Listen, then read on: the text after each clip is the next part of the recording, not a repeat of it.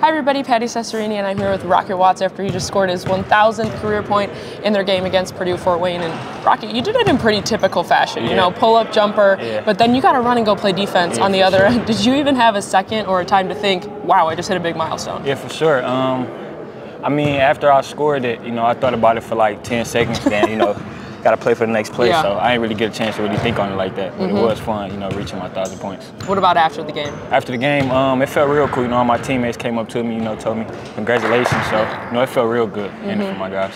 And when you look at your whole journey, you know, Michigan State to Mississippi State to now at Oakland, and how your role has changed and you've accepted that in stride, you know, what are your thoughts on that? Do you think, had things been different leading up to this, you know, maybe you wouldn't have gotten to where you are? Yeah, I mean, you know, coming here was good. You know, I kind of figured my role out, you know, towards like the middle of the season. You know, I feel like I got a good role. You know, I got a lot of good guys around me, so, you know, we just gonna keep winning, keep coming in hard, practicing hard, and, you know, things like that.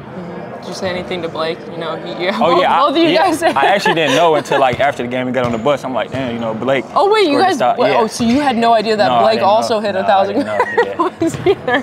So what was that kind of like on the bus? Yeah, it was real cool. You know, after everybody found out, you know, I came up to him telling him congratulations, and you know, it was a cool thing for us. What are you looking forward to now that we're getting to the end of February, we're getting into March and stuff? I mean, now at the end of the season, you know, it's all about, you know, your body getting rest and things like that. So I think we got like 3 more games. So, you know, we're going to win this one tomorrow. Then, you know, we got Wright State coming in. Then we got UAD on senior night. So, you know, it's going to be cool. We just got to take one day at a time, one game at a time, and we'll be good. Absolutely. Thanks, Rocket. Yeah, no problem.